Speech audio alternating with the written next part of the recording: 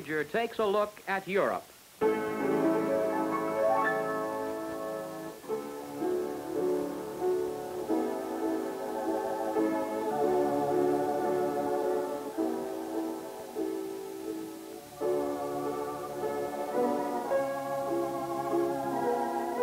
One spring day, 13-year-old Francie Huffman sat in her Canton, Ohio schoolroom studying a map of Europe and wishing that a magic carpet would sweep down and carry her away to this magic land.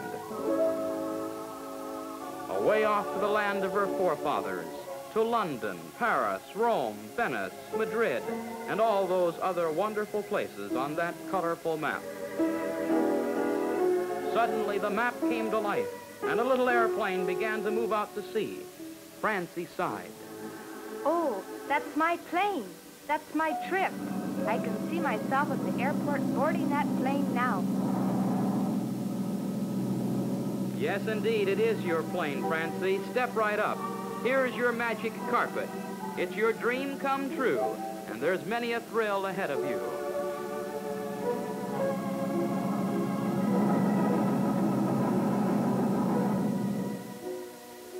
"18 hours later, Francie was skimming over the blue waters of Lisbon Harbor in Portugal.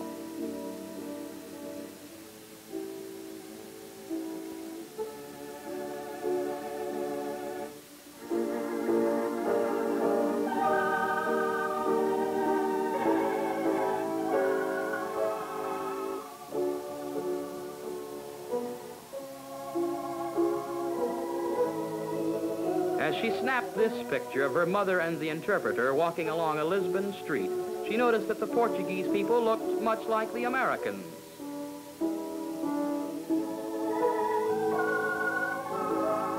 The houses were of beautifully carved stone and brightly colored plaster.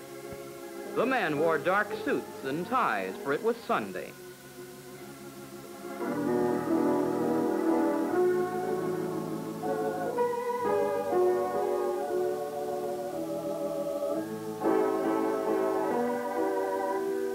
Francie took an automobile ride through the Portuguese countryside.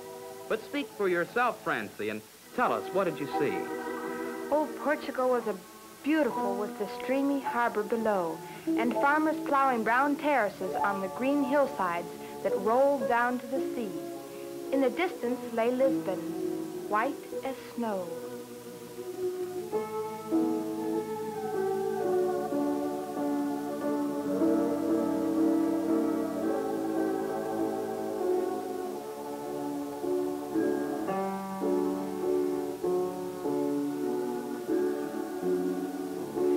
As we came into Lisbon city limits, the bumpy cobblestone streets gave us a rough ride, but the mosaic patterns in the walks were more beautiful than anything I'd ever seen in America. The public buildings and advertising signs were much like ours in the big cities of the United States.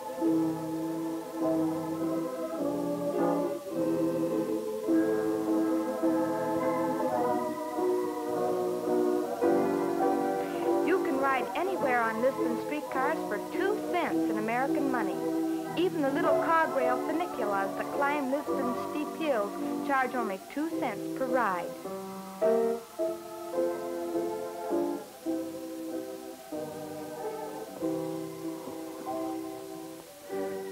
Along Lisbon's waterfront, Francie got acquainted with the fish ladies, who balance baskets of fish on their heads and sell them to housewives, and Lisbon boys who are compelled to go to school only 4 years.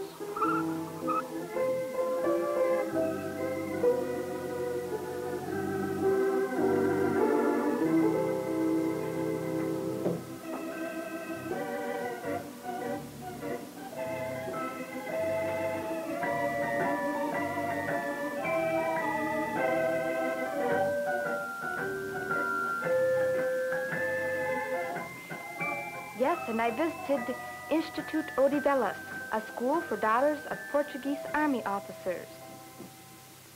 Many of them spend summer vacations at this beautiful ancient castle perched on the edge of the ocean. Here they are wearing their Sunday suits. We climbed high up into the parapets of the old castle to get a better view of the ocean.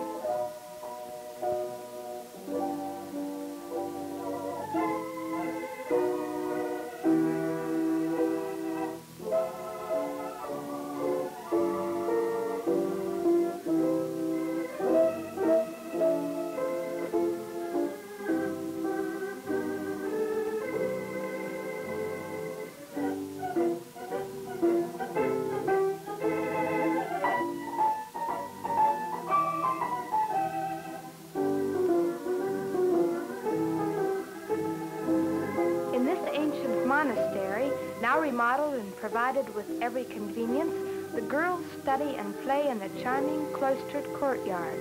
The tree you see here, bursting into bloom, is an almond tree.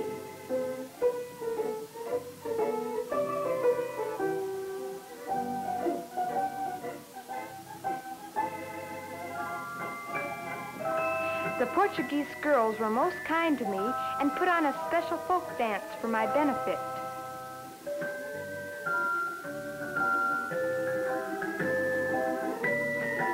Here you see them in their regular summer costumes out for a walk, and in the background an ancient olive orchard on the hillside.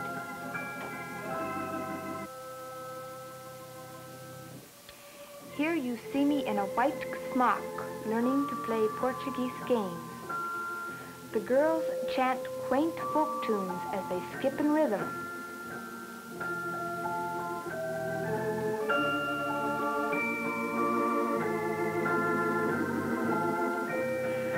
When I left, they gave me this little doll which they made with their own hands.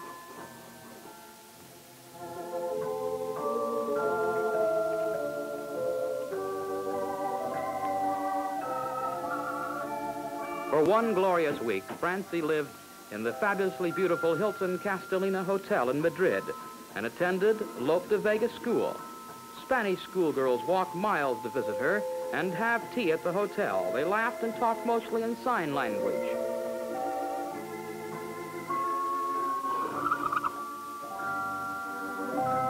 Yes, and I got my first glimpse of the old world method of doing things. The first morning trip I took outside of Madrid. These carts pass us carrying rubbish from Madrid to the city dump.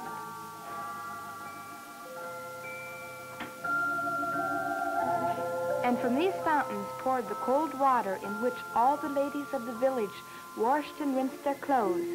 See how expertly they cast the cloth upon the water?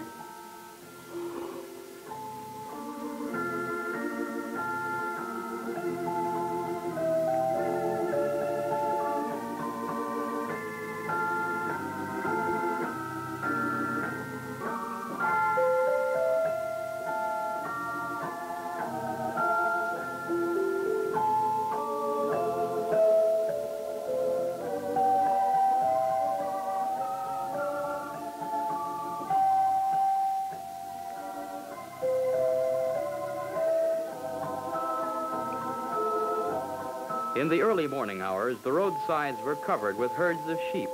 Francie stood still and the sheep walked quietly around her.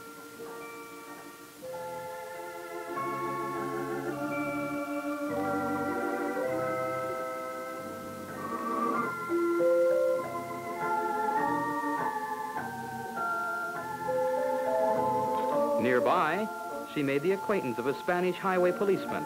He walks and stands all day at his post. Spanish men, women, and children lounged at midday in the ancient Toledo's public square, soaking up the spring sunshine and visiting. This lady was friendly and happy to have her child photographed.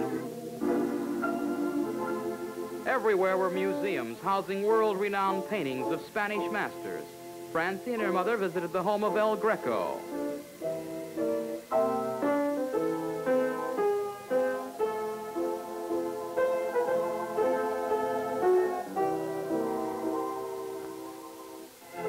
Returning to Madrid at evening, we passed a farmer plowing with oxen. Through our interpreter, I asked if I might learn to plow. His weather-beaten rosy cheeks were wreathed in smiles as he said, "Si, si, yes, yes." A shepherd nearby let me hold a newly born snow-white lamb and a black sheep. Only a few hours by TWA Magic Carpet, and Francie was in Rome. St. Peter's Cathedral at Vatican City was as big and beautiful as I thought it would be. But imagine my surprise when I found an American amusement device down the street, operating in the very shadow of this world-famous church. The ruins of Pompeii were silent as a graveyard, and the big volcanic stood black and sullen in the background like a pouting bad boy.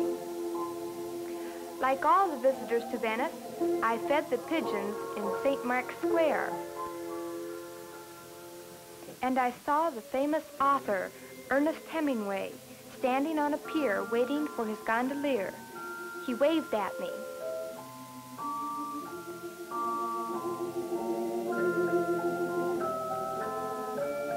What a thrill gliding along the Grand Canal before the silent sweep of the gondolier's long blade.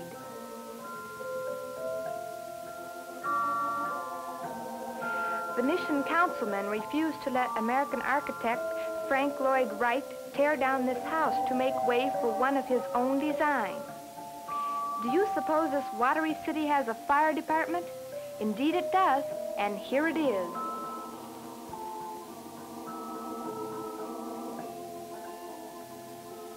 Venice was built on a series of islands in the 12th century as a protection against its enemies. The entire city has been slowly sinking on its wooden piles until more than two-thirds of it is completely covered and the remainder of it's partially flooded during the spring tides. Engineers say there is no way to save it and believe it will be uninhabited by the end of this century.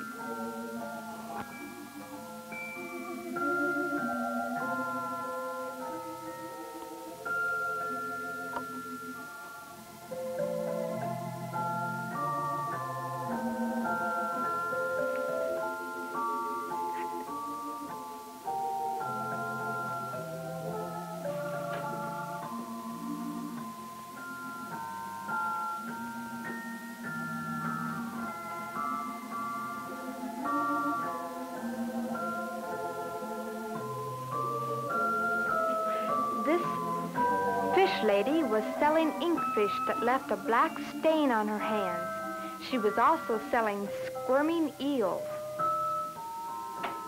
And this is the way they conduct a funeral in Italy, with the mourners walking behind the hearse on the way to the graveyard.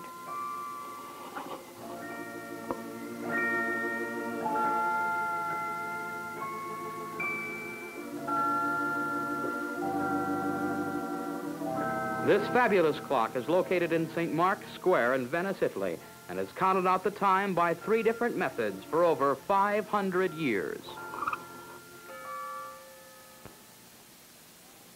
Most charming feature of this clock are the iron men who strike the hour with their iron mallets.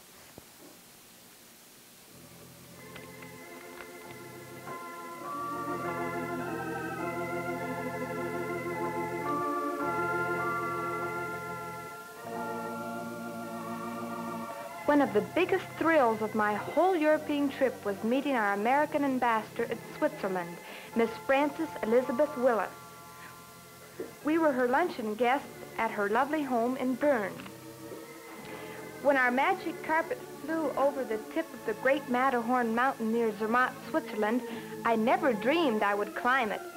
But here I am, 10,000 feet up in this 15,000-foot mountain, watching the skiers glide at neck-breaking speed down the miles of icy trails. Little cog-rail ski trains lug people up and down the mountain all day long.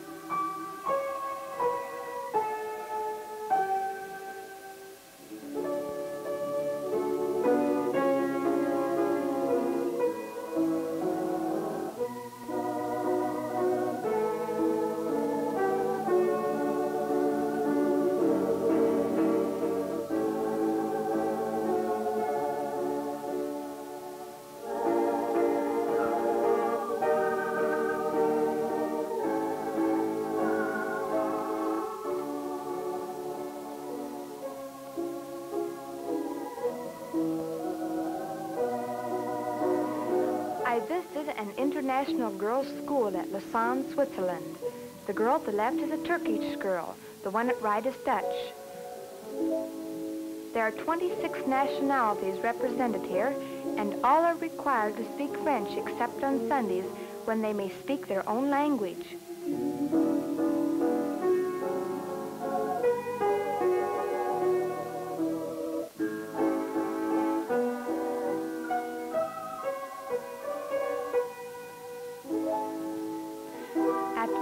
Obergau, I visited Anton Preisinger, the Christus of the Passion Play. He took me all about the town and theater and patiently answered my questions about this greatest of all religious plays, which depicts the life and death of Christ and is presented every 10 years in obedience to a pledge made hundreds of years ago when a plague was killing the villagers and they were delivered from it in answer to their prayers.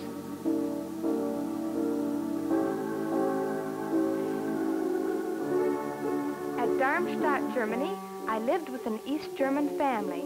They had recently fled from the communists in the dark of night and left their home and all their possessions behind.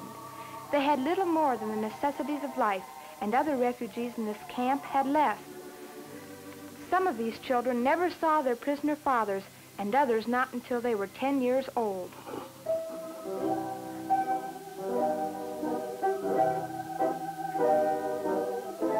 You've heard the story of the Pied Piper of Hamelin? Well, right here, where he is supposed to have performed his wonderful miracle, the German people have built their first consolidated school. It is modeled after American schools, and over $200,000 of the American money went into this school. It's known as the Schuldorf.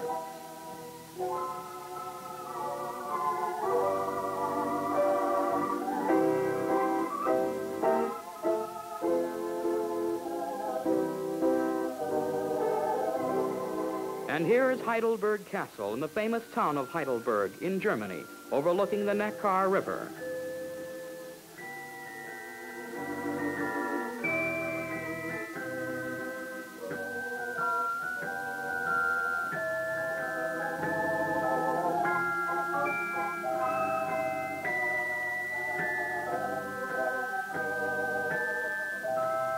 This is the German Autobahn, similar to the Pennsylvania Turnpike here in America. It is perhaps not quite so smooth or wide, but is more scenic and is landscaped more artistically.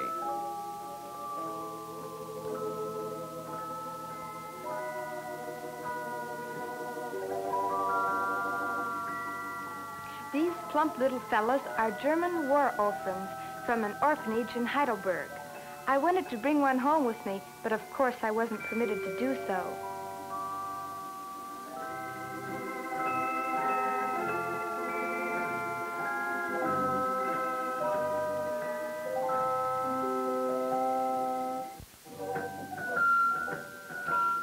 Here's a restored village in Oslo, Norway. Scandinavian towns looked like this hundreds of years ago, but now they look much like American towns and cities.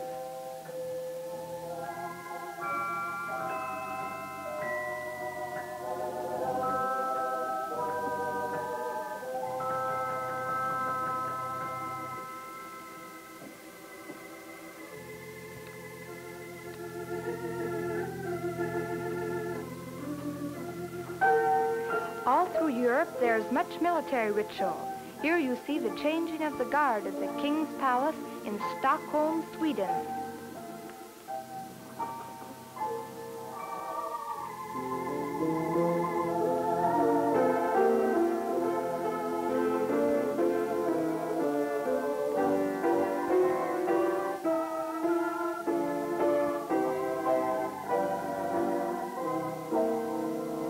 And here is the greatest floral shop in the world, Keukenhof. 50 acres of tulips, hyacinths, and daffodils. The great outdoor show window for the bulb growers of Holland, whose business in America is so great that they have 10,000 Dutch salesmen in the United States selling us bulbs.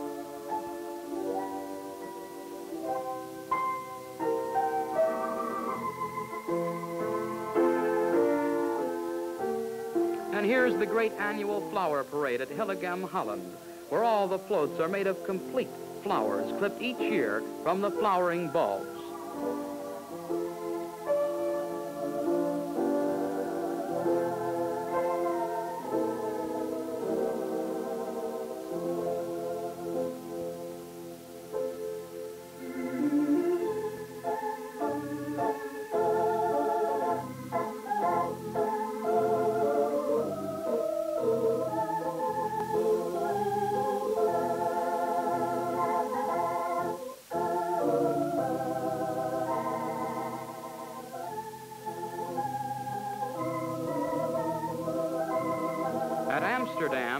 Francie was privileged to see the Queen of Denmark visit Queen Juliana of Holland at the Dutch Palace in Amsterdam.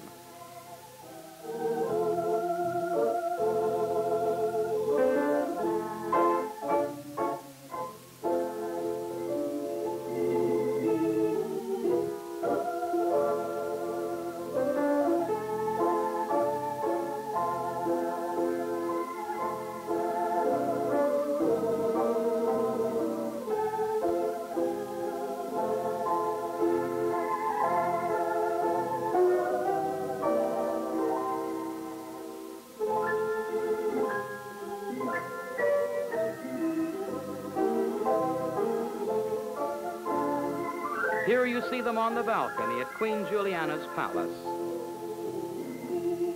In the land of the windmills, Francie visited with a little Dutch girl on the Markland Island in the Zuiderzee and watched her polish her first pair of leather shoes, her most prized possession. They cost her daddy, who makes only $18 per week, $7. The wooden shoes she wears on weekdays cost only $1. Lonesome for her Cocker Spaniel, Tootsie, Francie borrowed a street beggar's dog in Amsterdam and took it for a walk. Or perhaps we'd better say the dog took Francie for a walk. In Paris, I visited College Sévigné. The girls there told me that no French teenage girl would think of wearing lipstick or fingernail polish. I enjoyed seeing the Eiffel Tower at a distance, but was a bit frightened when I rode up into its dizzy heights on an elevator.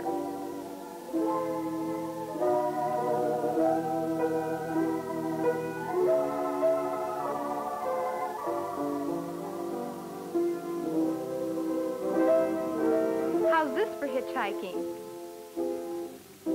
People in European countries don't have much television or many other luxuries common to America, but they have wonderful zoos, and everybody goes to the zoo on a bright Sunday. This is Vincennes Zoo in Paris.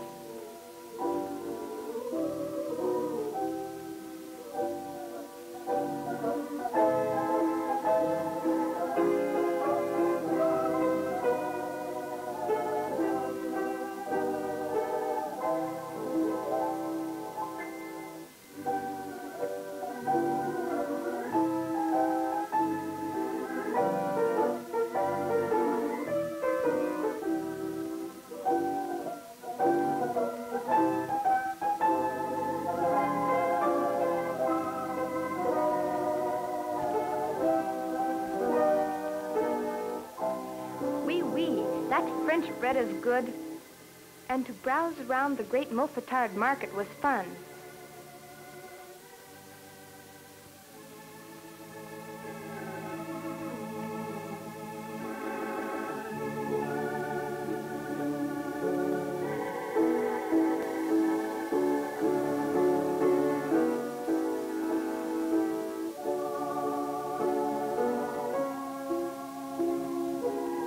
Vegetable vendor laughingly said, "You mustn't talk to me too long. You'll make my wife jealous."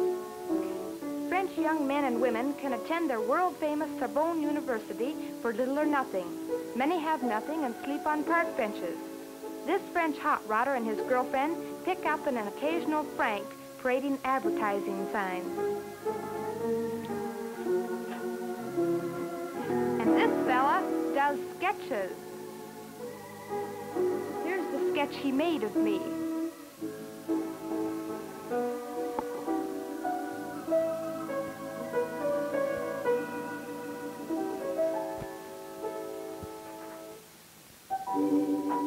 At the Tower of London, this English guard never blinked an eye when Francie marched alongside and tried to keep step with him.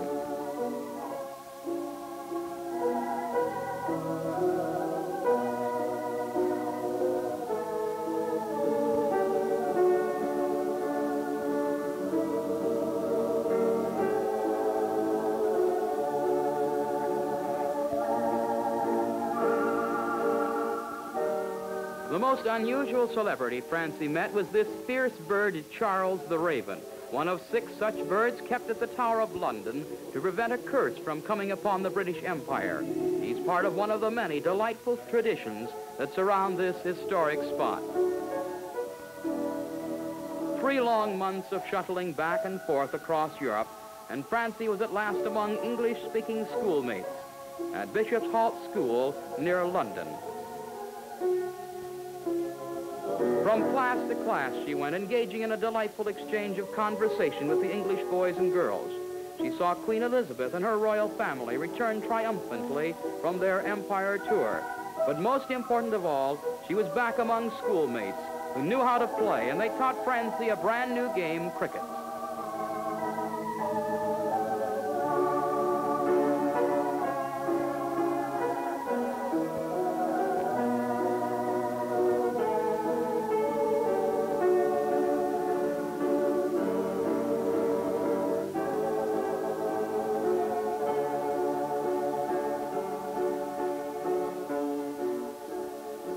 Yes, just 3 months later, Francie found herself back where she started, tired but happy, and much, much wiser.